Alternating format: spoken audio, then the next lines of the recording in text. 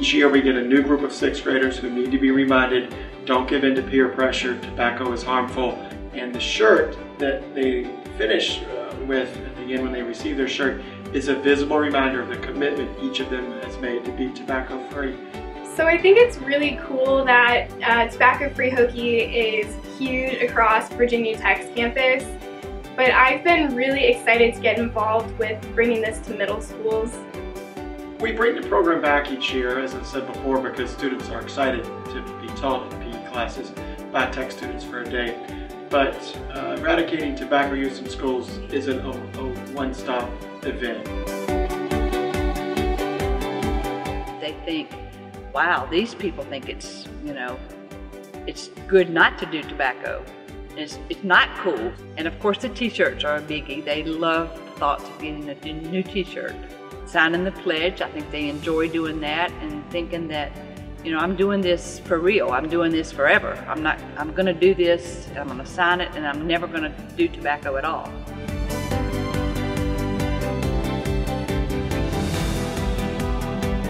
We'll see the shirts in 7th grade and even in 8th grade. When children change and everything's not so cool, we'll still see the tobacco-free shirts all the way through 8th grade. But I think purposeful efforts such as the tobacco-free program have over the years led to a big drop in the amount of tobacco use we see in the middle school. We haven't totally stomped it out, but it's just a very seldom seen behavior now as compared to, say, 12 or 14 years ago.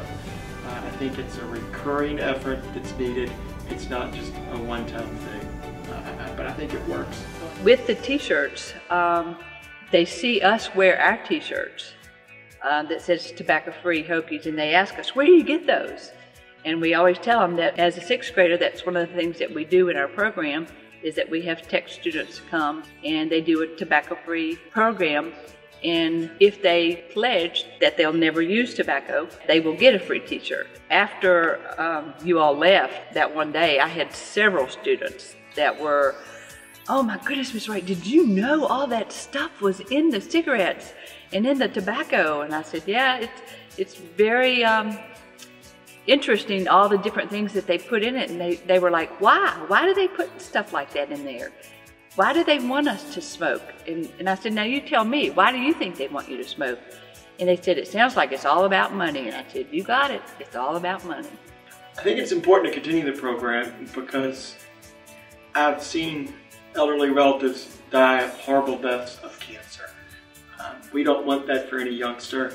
They don't realize at age 12 or 11 or 13 that it can happen to them. They tend to have that fight or flight mentality that it won't strike me.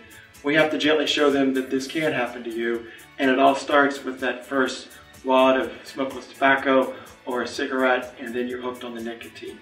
We have to educate them, and it doesn't happen by accident. It's got to be something thoughtful, purposefully done, that's engaging. Okay, so for this one, please cross the line if you know someone who uses tobacco. I shot some cigarettes out. I was thinking maybe we could try them out. No, man, I heard smoking messes up your lungs. I want to be able to run fast and make the team. I can't speak highly of it enough. It's amazing, it's interactive, it's informative, and it's definitely something that we need to continue.